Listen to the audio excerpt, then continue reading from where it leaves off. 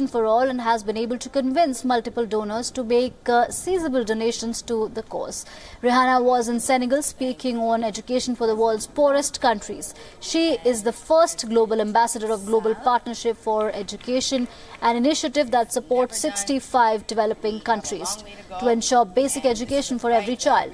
She sent out a series of tweets urging leaders of Australia, Britain and France to donate for the GPE. The Australian government has donated $90 million. The GPE aims to raise $3.1 billion over the next 2 years to ensure access to classroom for 870 million children in 65 developing countries. About 264 million children worldwide are missing out on school.